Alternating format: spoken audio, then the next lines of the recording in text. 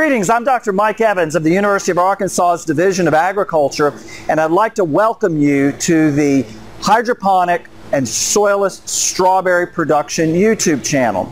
This is a project funded by the Walmart Stores Foundation as well as by the University of Arkansas's Division of Agriculture and the University of Arizona.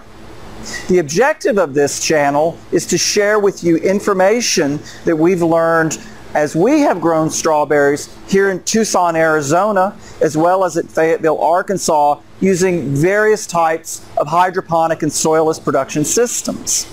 As you watch the different videos, you'll see that we share information on those different types of systems, as well as information related to cultivar selection, substrates, fertility management, as well as pest management.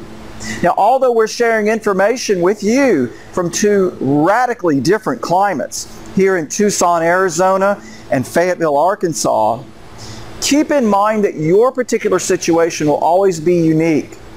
And although we hope that this information will be useful in helping you get started, you'll always need to trial and experiment in your particular location in order to be the most successful.